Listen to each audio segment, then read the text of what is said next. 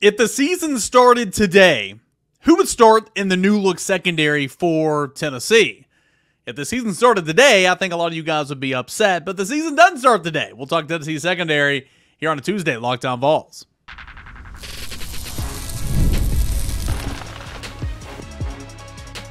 You are Locked On Vols, your daily podcast on the Tennessee Volunteers. Part of the Locked On Podcast Network, your team every day. Hey, what's up, everybody? Welcome into Locked On Vols, your Tuesday morning edition. I am Eric Kane. We are a part of the Locked On Podcast Network, where it is your team every single day. Big shout out to FanDuel Sportsbook for being a part of the show. Visit FanDuel.com to make every moment more. Again, that is FanDuel Sportsbook, America's #1 sportsbook. Got a fun show coming up today. A lot of information to come. We're going to take a look at the secondary.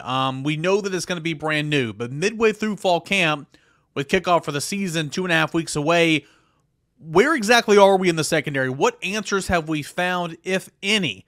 We'll discuss Tennessee secondary, and we'll get we'll hit my microphone.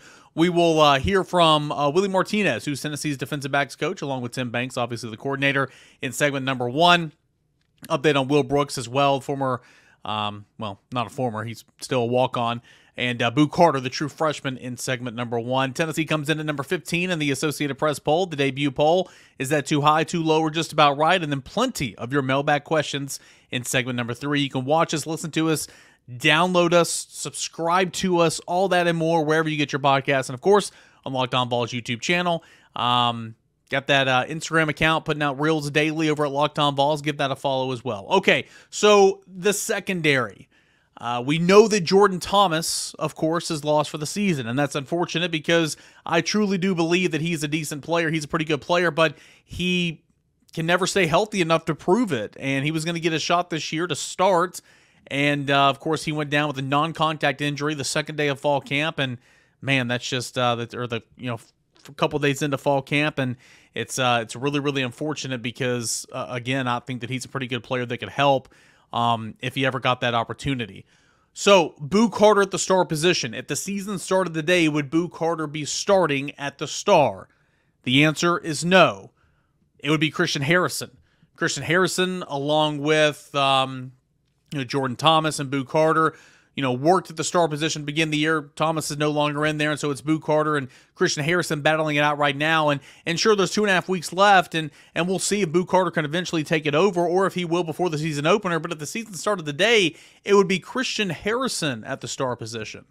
Well, we know Ricky Gibson. We know that Jermod McCoy, the transfer from Oregon State, are going to be your starting cornerbacks. We know Andre Turrentine's going to be one of your starting safeties. But who's that other safety going to be? Is it going to be the MTSU transfer Jakobe Thomas? Is it going to be a sophomore in John Slaughter? Or is it going to be the veteran, the walk-on, once upon a time walk-on? I don't know if you can call him a walk-on anymore if he's been in the program for 5 years, but Will Brooks. If the season started today, it would be Will Brooks. But my hope and what I think is actually going to happen is for the first time under Tim Banks and Willie Martinez, they truly will have a rotation at the safety position. I think that Will Brooks is going to play. I think that Jakobe Thomas is going to play. I think that John Slaughter will even play. They're rotating in practice right now. Which one of them is going to take control of that spot and run with it? I don't know. We'll have to see. Will it happen before the season opener? I don't know. We'll have to see. But if the season started today, your starter at safety would be Will Brooks. And I know that upsets a whole lot of fans because they say, well, this is year 4. How in the world can a former walk-on safety be in the starting 5? I hear that. I hear that argument. So we ask a lot of questions to Willie Martinez, who spoke to the media on Monday, and here's what he had to say about Will Brooks. About 2 minutes worth. Basically, he trusts him. He trusts him an awful lot. And the back half of this question is, by playing special teams earlier in his career, did he see those skill sets translating to defense for Will Brooks? Here's Tennessee defensive back coach Willie Martinez on veteran Will Brooks. His preparation, obviously he's an everyday, consistent player that's very detailed about whether it's in meetings, whether we're off the field, whether even if we're, taking a day off, He's somebody that we're leaning on for leadership because he's been here for a long time and has done it the right way. Obviously, his teammates respect him tremendously, and he's been very consistent. That's the best thing I can say about Will. There's no really up and down, Like I said, the players are being led the right way. We're the back end, right? We deal with space. What better example if you're doing it on special teams? I'm telling you, my entire career, the great players that I've been very blessed to be a part of in their lives were great special teams players. I mean, really, in space. So anytime the guy is making consistently plays in space, doesn't matter what teams he's on, it's got transferable skills to play offense and defense. And for us, for most of it's all defense, right? Some of the same terminology is on special teams. It's him being a smart player, translating that to defense.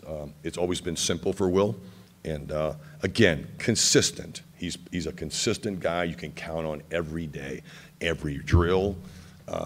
I just heard him, like I just said a little while ago, I can't get a word in, especially if Will Brooks, he's in my pod in these special team groups. Obviously we got 8 to 10 guys, and I want to go correct the guy, and Will's already beat me there, and sometimes he says it better than I do, from a standpoint of the personality, because he keeps me in check myself, about not losing it when you're trying to correct somebody. So you saw it from the beginning, because again, he made some plays in space, and then, okay, you watch him in the meeting room, and gosh, he's all over the scheme. He understands it, and you knew that he was going to have success here. Okay, so we knew this about Tim Banks, and that was Willie Martinez right there. We know this already. They like veterans. They like playing guys whom they can trust, and there's nothing wrong with that. I mean, if you trust that the guy's going to be in position to make the play, then you have faith to put him out there. If he's the best option to be in position to make the play, and will he make the play is another question. But if you're not even in position to make the play, then you're not trusted to be out there. I understand it from their perspective. Now, is that going to be enough? Is that the best option? Would Jakobe Thomas give you a better option out there to where, sure, maybe he has an MA at one point, but 4 out of 5 times he's going to be in the right spot every single time. But what if that MA, misassignment, gives up a touchdown? I don't know. I'm not a coach. Same with John Slaughter. Now, again, I truly do believe that there's going to be a rotation of safety this year for the first time under this regime, because I don't think there's a clear-cut starter. But you heard it right there. There's a ton that they like about Will Brooks, and that is all fine and dandy. That's great, and I'm rooting for Will Brooks. I think it's a great story. I think it's awesome, But at the end of the day, you got to go out there and produce. If Will Brooks is out there producing, that's awesome. If he's not, then they better be, if he's the starter, I don't know if he is or not, but if he's the starter, they better be willing to say, okay, Jakobe Thomas, get in there. Okay, John Slaughter, get in there, because that is something we haven't seen this coaching staff do in quite some time, right? That we haven't seen this coaching staff do that at the safety position. Saw it at cornerbacks a little bit with Willie Martinez last year, though there were some injuries there, but not at safety. So TBD. There's still a lot more to go in camp, but anyway you want to phrase it, Will Brooks, he is going to play this year. Will he be a starter? I don't know, but he's going to be in that rotation. Let's go back to the starter position, Boo Carter. Willie Martinez was asked about Boo Carter, and I love this answer here. Really, really genuine. Give this a listen. Willie Martinez on True Freshman, Boo Carter. Man, he's a really good player. The guy is so talented, really. He's very competitive, and I just said it. He's very athletic, so he's versatile. Boo can play a lot of positions. We just assume we're just putting him right in a position where you have to make plays. You got to be really good at star. Those are the position in our defense that schematically he's going to be involved almost in every play. And start off by his athleticism, his competitiveness, his love for the game. You can see it both on and off the field, and it's great to have it because he's going to compete on every play. So he's a really, really good player. He's got a skill set. We asked the star position to do an awful lot, and that's why they moved him there. That's awesome. I think from a fan base perspective, we are super, super excited to see Boo Carter play. Again, the question is, will he start? I don't know. I think eventually he will, if it's not week 1, week 2, whatever it is. But I do think he's going to play. Now, something I was going back and forth with a little bit with Austin Price on the VolQuest podcast, today's episode, I think. I threw out the scenario like, hey, it's UT Chattanooga. I could see them starting Will Brooks. I could see them starting Christian Harrison against UT Chattanooga and playing the other guys and getting them a ton of snaps and then rolling on to your real season, essentially. against NC State the next week. And then AP responded, if they're afraid to start Boo Carter against UT Chat, then they're going to be afraid to start him against NC State. I get all that.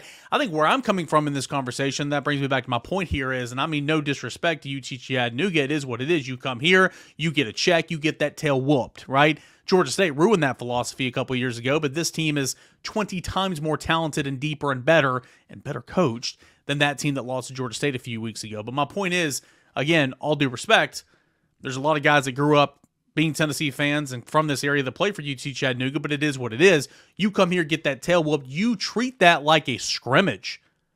Yeah, sure, it's game day. The whole week's different. The atmosphere is different. I understand all that. So it's not a true scrimmage, but you treat that like a scrimmage.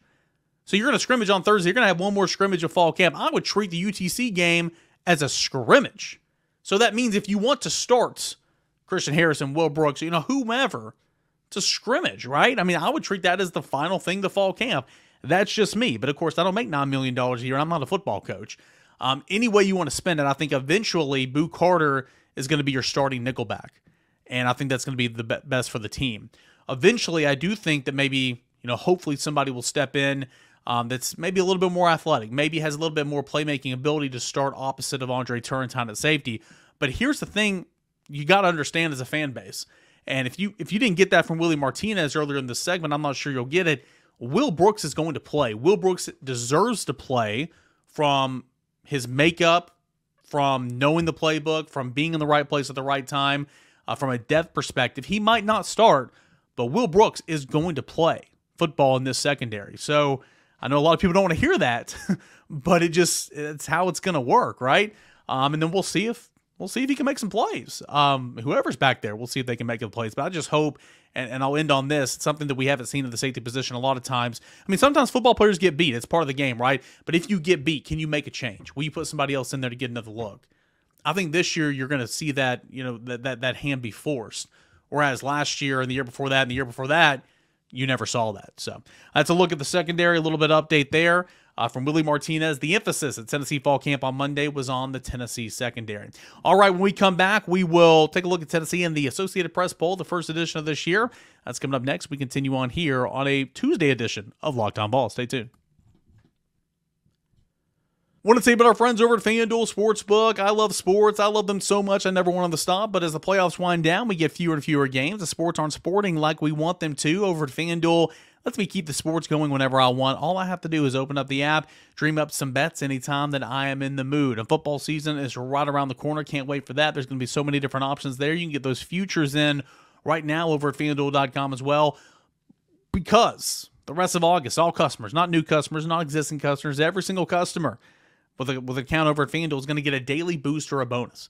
A daily boost or a bonus to bet on the spreads, bet on the money line, the run line, point total, whatever the case is.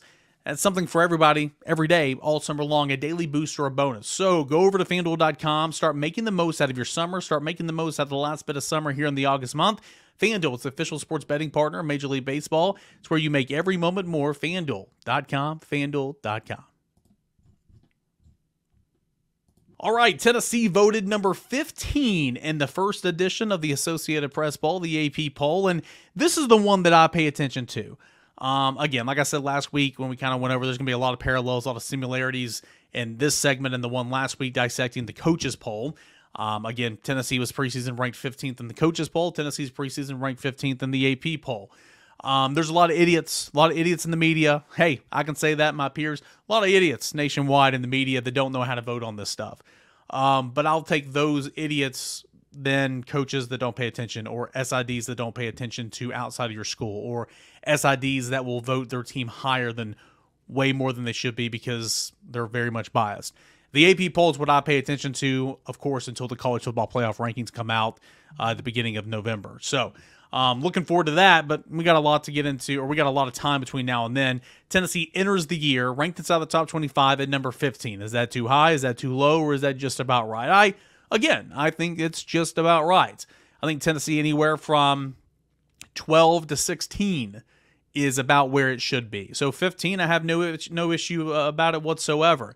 Tennessee's got 4 opponents on its schedule ranked inside the top 25. Oklahoma is right behind Tennessee at number 16. North Carolina State, NC State is at 25. Georgia's at number 1. Alabama is at number 5. Tennessee finished at number 17 in the AP last year after the win over Iowa 35-0 in the Citrus Bowl, finishing 9-4. Tennessee, again, preseason ranked number 15. If anybody's wondering, that top 10, the top 5 is Georgia at the top, Ohio State at 2, Oregon at 3, Texas at number 4, Alabama at number 5. So in the top 5, the SEC has 1, 2, 3.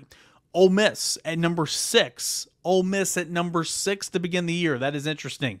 Notre Dame at 7, Penn State at 8, Michigan at 9, Florida State at number 10. Missouri coming in just outside the top 10 at number 11. That's the 5th SEC team that's ranked.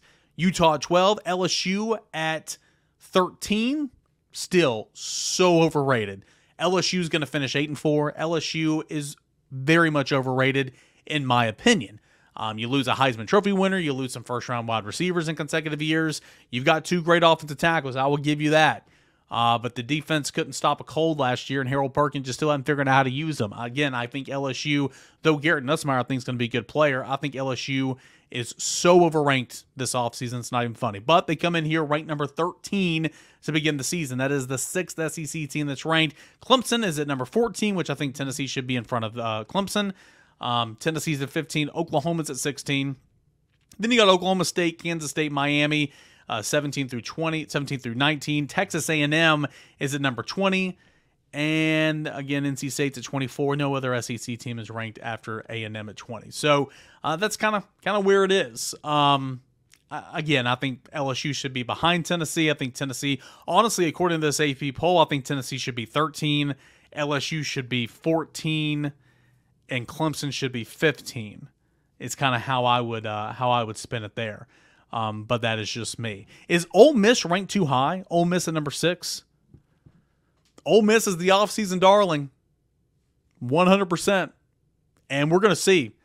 Is Lane Kiffin's philosophy of literally rebuilding the nucleus of your team via the transfer portal every single offseason, does it pay dividends? Does it prove that you can go to the college football playoff? We're going to find out. It's either going to be really, really good or it's going to be a disaster. And I'm intrigued to see what the leadership of that locker room looks like when adversity's hit. I don't know who the leader. I don't follow the team, okay, so I don't know the players. I'm not saying they don't have leaders. I don't know who the leaders are of that football team. Jackson Dart's a quarterback. I know that. I would imagine quarterback's typically a leader of a football team. When adversity hits, what's Ole Miss look like? I'm intrigued. What does Alabama look like with the new look offense? Everybody thinks that Alabama's offense is going to take a step in the right direction under Jalen Milroe with Kellen DeBoer, bringing in his scheme. Texas, everybody's saying that Alabama or Georgia and Texas could potentially square off 3 times. 3 times in a season. Of course, they play one another, I think, is it week 2 or week 3 of the season? And then they can meet in the SEC championship game. And then they can meet in the national championship game in the college football playoff. Wouldn't that be something to see 2 teams square off 3 different times in a season to determine who the national champion is going to be? Everybody's high on Oregon right now.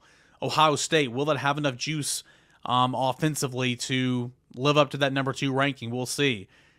Notre Dame, I think, is always overranked. It's their number 7. Penn State had a good year last year, but I think it's got one of the most overrated coaches in college football. Michigan, the national champion of last year, begins the season ranked at number 9.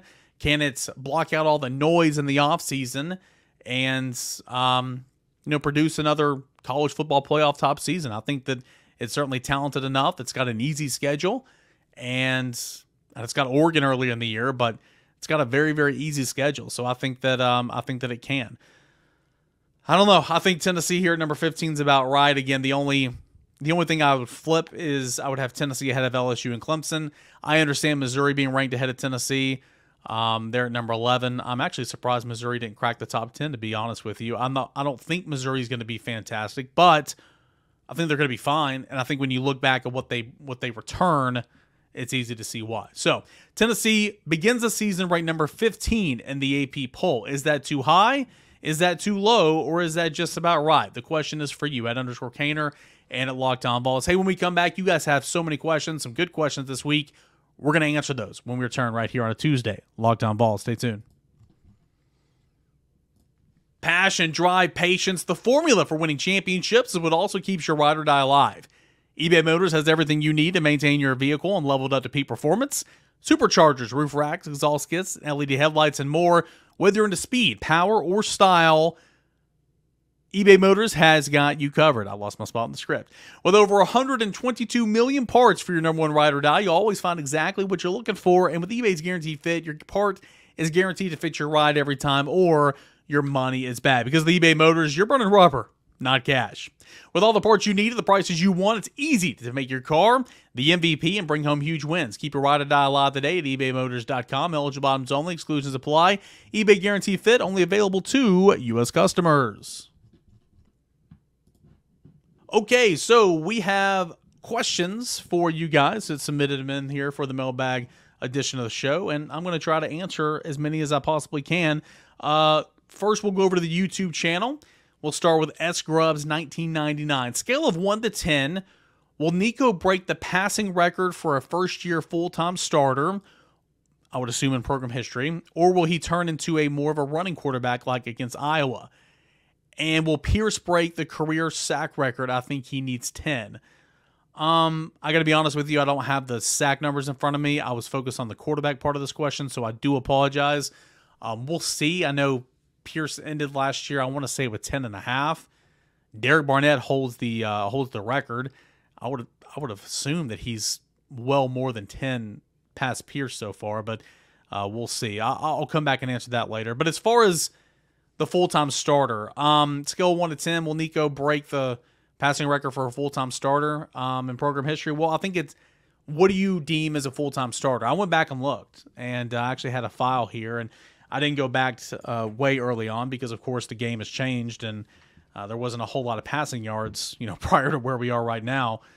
And like, if you're a freshman, do you get your toes wet? You're not a full-time starter. What if you start the season, then get hurt and miss significant portion of the season? You're technically not a full-time starter. So I went back and pulled out some years, and you can be the judge if they're considered full-time starters for the first year or not. But Joe Milton last year, first time being a full-time starter for Tennessee. Okay, 2021, he started the season, but then he got hurt. He threw for 2,813 yards. I think Nico can surpass that. I do.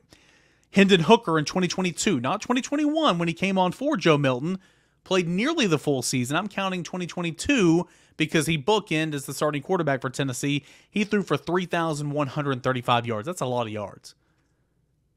Will Nico throw more than that his first year as a full-time starter? I don't know. I'll probably say no. But 3,100 plus is a lot of yards. Jerry Garantano, his first year as a full-time starter in 2018, he threw for 1,907 yards. Yeah, take the over. Hammer the over. Dobbs in 2015. Again, Dobbs played a little bit in 2014, but first year as a true starter in 2015, he threw for 2,291 yards. I'll hammer the over there. Of course, Dobbs threw for a ton more the next year. Tyler Bray, who threw for a significant amount more in 2012. In 2011, he threw for 1,983 yards. Hammer the over. I think he threw for like 3,600 yards in 2012. And then Jonathan Crompton was very much on Joe Milton's, par there. First year as a true starter for Lane Kiffin in 2009, 2,800 yards. I would take the over. So I think it's somewhere between Milton in 2023 and Hendon in 2022. Somewhere between 2,813 yards and 3,135 yards. That is what I think Nico can throw for this year. Vols fan in Georgia. We've seen Nico target tight ends in his 5 games last year. That said, how important is tight end group in the red zone? We haven't heard much about Holden Stays. What will his role be there as well? Yeah, Holden Stays is going to play. Miles Kitselman, Holden Stays, and Ethan Davis are going to split the tight end duties, in my opinion. I think for the first time under the Josh Heupel regime, they're going to actually play 3 tight ends. And because they have 3, to answer your question, in the red zone, absolutely. They have tried to incorporate more tight ends in red zone formations over the course of the first 3 years. But I can count on one hand how many times they actually have multiple tight ends on the field at the same time. They've tried it. They just didn't have the luxury to do it often. Kentucky, 2021 comes to mind. I want to say Alabama, 2022 comes to mind. There's been a couple different times they've had multiple tight ends on the field. But I do think, especially in the red zone, they absolutely will. Good question there. David says, or he asks, can UT's coaches develop exercise and diet plans for commits before they sign national letters of intent? Can they advise them on things they should be working on, techniques, etc.? Unless the rules have changed, and they very well could have, since I played, obviously. When you are signed, absolutely. They can provide detailed information, weightlifting, dietitian programs, all that and more. If you're a commit, I don't think that they're allowed to give you anything yet. But if you are signed, and I guess the question is for you, since you said before they signed an LOI, I guess the answer would be no. But say you sign in December and you don't enroll until June, they can hand you out plans for sure. I'll double check on that, but I'm pretty sure they can't give you anything unless you are a signee, but I'll double check on that. Mr. Jones 6696, what do you think the realistic odds are that Nico being a Heisman finalist or a Heisman winner this year? Then he puts in all caps, Tennessee won the first ever BCS national championship. Tennessee can win the first ever 12-team playoff. Yeah, I mean, I think Tennessee's talented enough to win this championship, but you still got to go out and win football games. Like, I mean, I was talking with somebody on the General's Quarters the other day. Do I think Tennessee is talented enough to win the title? Sure. If every single thing goes right on every single snap of every single game, nobody gets hurt, any team can win the national championship. I do think Tennessee's got a lot of talent, though, no doubt. You still got to go out there and play the games and you know, see what it looks like week in and week out. I'm not calling a national championship. But yeah, I mean, I think Tennessee's certainly talented enough. Now, as far as Nico and the Heisman odds, in my personal opinion, I think everybody should pump the brakes on that. But I will say this, if Tennessee is making the college football playoff, if Tennessee's going a couple of rounds in the college football playoff, then Nico is playing like a Heisman winner for sure. So depending on how Tennessee's season goes, and I know Jaden Daniels won the Heisman last year and they won 9 games. I get that. But the better Tennessee is, the better Nico is playing, in my opinion. So I think winning the Heisman, you know, Heisman finalists, there's got to be 4 there. Think of how great Hendon Hooker was in 2022. And he still wasn't a finalist because favoritism went with Stetson Bennett, which was just an embarrassing joke. And I can't believe that even happened. I just so sorry. It was so sorry. Not saying Stetson Bennett, not trying to attack him personally, but when you're looking at college football players that year, there was no reason that Stetson Bennett should have been a Heisman finalist over Hendon Hooker. Hendon still wouldn't have won it, though, so I guess it doesn't really matter. But think of how good he was, and he wasn't even a finalist that year. So, I don't know. I mean, I would pump the brakes a little bit, but is he talented enough? Absolutely. And the more Tennessee is in terms of better and the more games they win, the more he's going to be in position. So, you know, we'll see. I'm excited to see, you know, what that can look like. Louisiana Vol asks, if Boost starts at the star position, who do we have in the kick and punt return game? I think even if he starts, he's still returning punts, in my opinion. I think he is the punt returner for Tennessee. Squirrel White is also an option. It's my understanding that the plan was for Boo to at least take back kicks, if nothing else, but now with him needing to step up early and the depth that we have, will he get pulled off returns? I don't think Boo, what he does on defense, will affect what he does in special teams, in my opinion. Also, Tennessee doesn't return kicks hardly ever since Velus Jones. Kicks. Now, punts a different story. Kicks they don't return. I got a couple to run through here on the Twitter. Viva La Vols says, after everything you've heard from the scrimmage, has it made you rethink any games for the schedule? Our D-line looking good enough to feel confident going up against OU and UF, weaker offensive line. I like Tennessee's defensive line against any offensive line that they're going to play. Sure, Alabama's offensive line is going to be good, and Georgia's offensive line is going to be good, and there's going to be good offensive lines out there. I recognize that, but I'll take Tennessee's defensive line over almost anybody. So absolutely, do I think a key to the game, Tennessee on the road at Oklahoma, Tennessee's defensive line that literally goes 13 deep of men who are experienced, who have played a lot of football, compared against a brand new offensive line in front of Jackson Arnold in Oklahoma? Yeah, give me advantage Tennessee. But to answer your question, anything I've heard from the scrimmage, give me, watch on YouTube, my light just went out, give me any reason to change my win-loss total on the schedule. I'll do my official win-loss total, you know, a couple of weeks here before the season starts. But the answer is no. Nothing about the scrimmage the other day has me thinking I should change my win-loss total for Tennessee. Let's go to Deuce. The Vols defense was ranked 33rd overall in 2023. Total defense, 335 yards per game. 6th overall in tackles for loss at 101. 9th in sacks, 13. They had more than 13, that is for sure. Given the additions / departures, do you think those numbers improve, get worse, or stay about the same? Tennessee's been great in the tackles for loss category since this regime's been here. 101's a ton, but give me more TFLs. I'll take the over there, which is really, really good. The sacks aren't in front of me. The number here is wrong, but give me more sacks because I just think that there's a bigger body to get it from. James Pierce might not have as many as he had last year. I hope that he does, but I think there's going to be more people involved in that realm this year.